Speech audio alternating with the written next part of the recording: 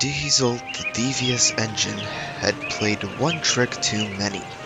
Having nearly gotten Bogo and his passengers into a serious accident, Diesel was relocated to the scrapyard to be far away from the other engines. Diesel was not at all thrilled to be working at the scrapyard. Despite his arrogance and pride, Diesel was secretly terrified to be anywhere near the scrapyard.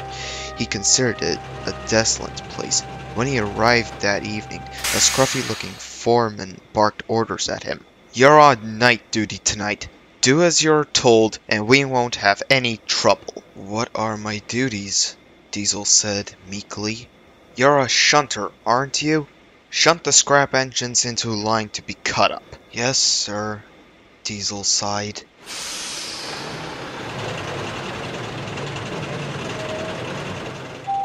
Diesel slunk over to the sidings where he found many rusted engines with scrap written in broad letters across their tanks.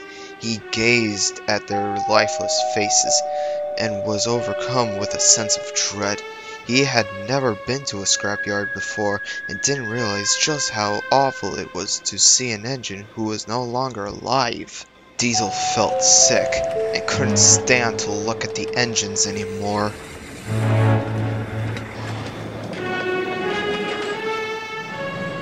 Shutting his eyes, he quickly shunted the engines into place.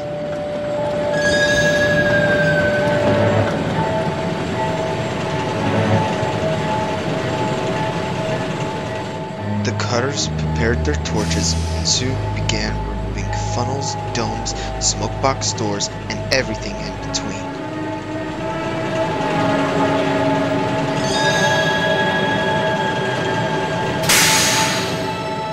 As Diesel sat and watched the cutters at work, many things were suddenly put into perspective for him. He had spent many years teasing the steam engines about how they would be scrapped to make way for the diesels, but in his teasing, he never stopped to think just how terrible it is to scrap an engine. Piece by piece, the engines were reduced to mere shells and then nothing altogether.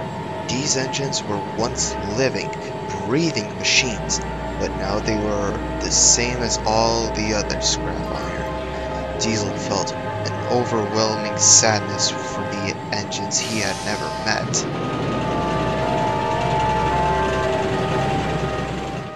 Later that night, Diesel returned to his shed, a much wiser engine.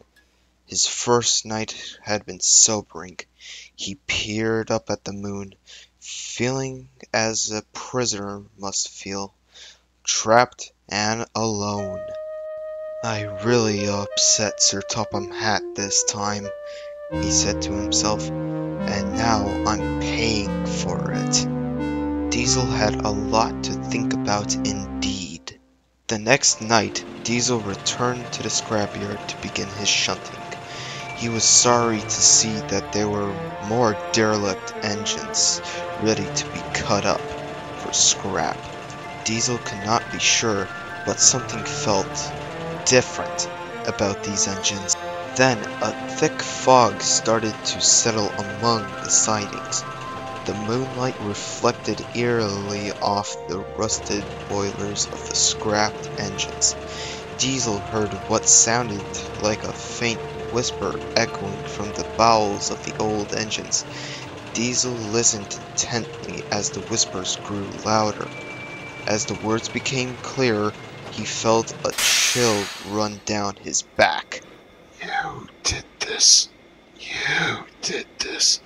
You did this," the echoes called. "What did I do?" Diesel called. "You're the reason we lost our way." "But I never sent anyone for scrap," he called.